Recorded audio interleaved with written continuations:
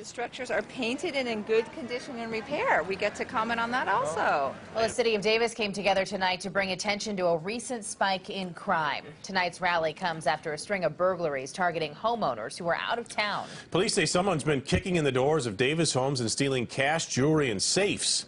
Just a short time ago, an organized walk wrapped up in the downtown Davis area, and that's where we find CBS 13's Sharon Roger with more on the community's effort to combat crime. Sharon?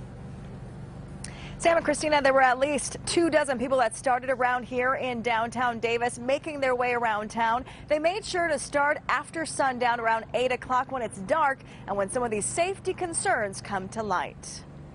What we're going to do is divide out the downtown.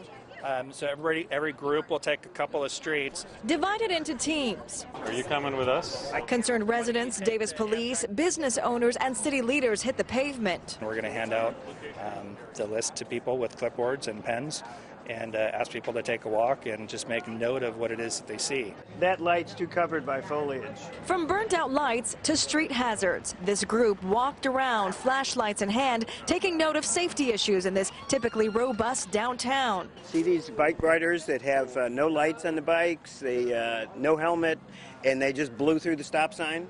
When it's dark in downtown Davis, the drivers can't see them.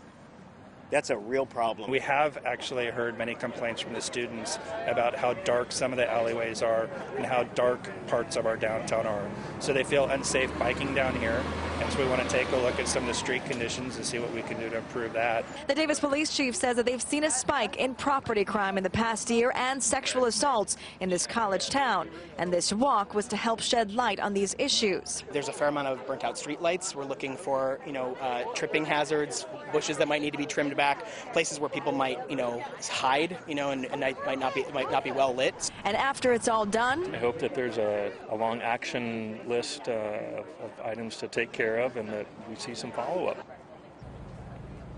yeah, so that's the question. What happens after here? Well, they'll be taking an inventory of all the concerns. They'll be addressing property owners, business owners, and the city to make sure that these issues are addressed.